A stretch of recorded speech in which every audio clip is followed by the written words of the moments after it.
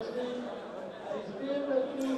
very good evening and welcome to the RSC for tonight's SSE Airtricity Premier Division clash of Waterford FC and Sligo Rovers. It's Ray Scott along with Matt Keane for what promises to be a cracking game. We've had situations here where the pitch is underwater and 3 hours later it's dry as a bone. But Waterford now in possession. Niall O'Keefe back for a start. Finds Melissa Asamoah, tries the little looping header, but not too far away. Great chance, great spot, Niall O'Keefe. Yeah, lovely work there by Niall O'Keefe. Placed the ball onto the head of Asamoah, but unfortunately he was just too close to the goal and he was unable to get it down, and the ball went over the crossbar. If it was a little bit further out, he could have got the header on target, but I don't think he headed it hard enough anyway. So a lot of those players, himself and Nando Pinnaker, on international duty this week. Now it's Asamoah picks it up on the left-hand side. Trying to take on Wiggett, gets by Wiggett. Can he get the ball across a little area? A little interception, timely interception. Waterford will win their first corner. Yeah, good work again there by Asamoah. Did very well indeed, got a good ball in. Waterford win the corner kick. So Connor Parsons will take this one.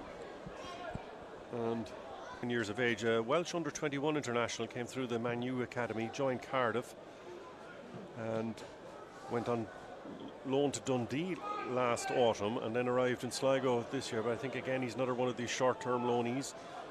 So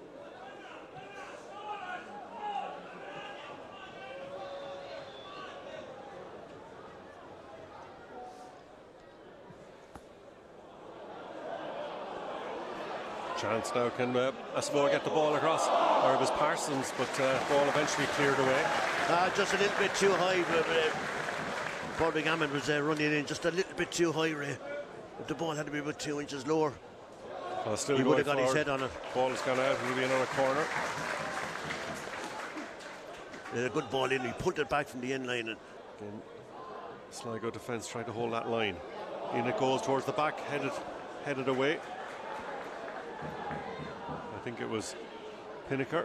Ball comes back in though. Little flick. Oh yes! Oh, just touched away again. McGinty earns his wages. Yeah, another brilliant save by McGinty. That's 2 superb saves in the space of 3 minutes. Super ball. Again, I think it was MacDonald with the ball into the area. A little flicked on, and no sign of a board from the fourth official. Here comes Hartman. Ball headed. Oh, touched over. Super effort. Brilliant save by Sam Sargent, tipping that ball over the bar. Ryan Burke there congratulating him.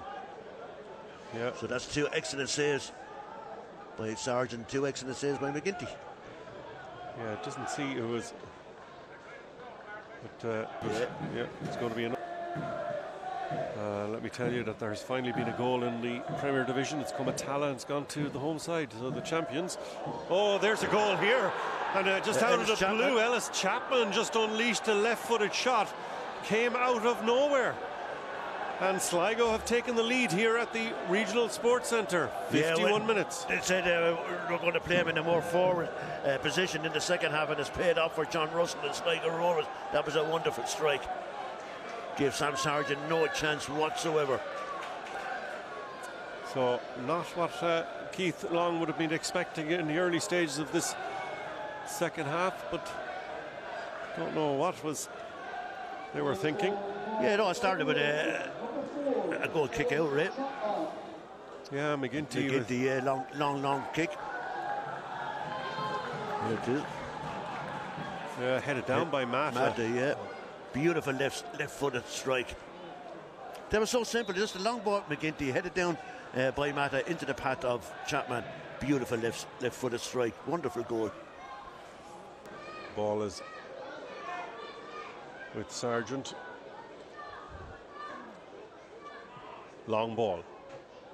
Hammond, it's a free header, flicks it into space now. Asamoah, still going. Asamoah pulled down, and that could be very serious. That could be a red card.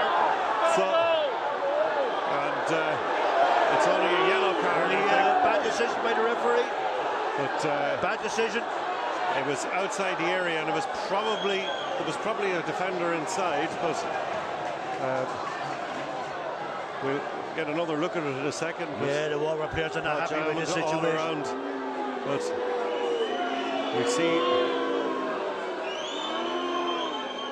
So it was Charlie Wiggett pulled. So now we're going to have that free kick be taken by Barlow into that danger area. Oh, what a shot and what a goal!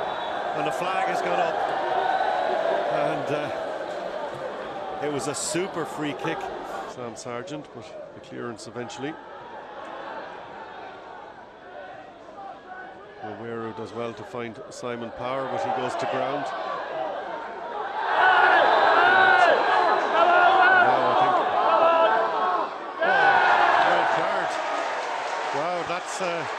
Simon Power has been shown a straight red, and the fourth official is, I think he threw a fist, but we'll see it on the replay. But Simon Power has been red carded.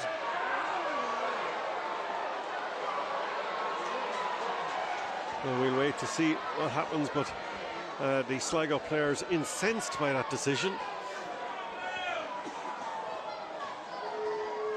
So we're going to see this now again.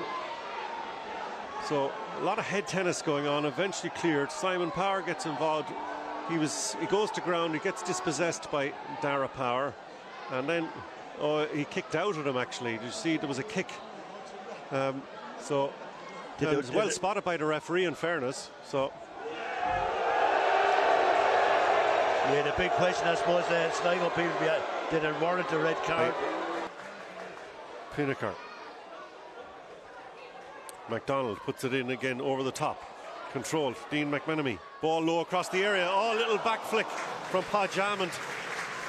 Wilson Waweru scored at the showgrounds 2 weeks ago with that. Yeah, good move by Waterford there. MacDonald picking out McMenemy. Would have been certainly a contender for goal of the month had he got the little touch on it. Waterford have suffered so cruelly at the death in so many games. Can they inflict the same? Oh, he goes short. Pattison gives it back to Burke. Burke now going to try and get the ball into that area, up into the air. This could be the last chance for Waterford. Still, it's cleared, and then it's eventually scrambled away, and the referee Mark Lynch blows his whistle, and Waterford slipped to their third defeat of the season, their first at home. But Keith Long cuts a little poor figure here as he goes across to congratulate John Russell. So it's finished here at the Regional Sports Centre. Waterford FC 0, Sligo Rovers 1. Good night from the RSC.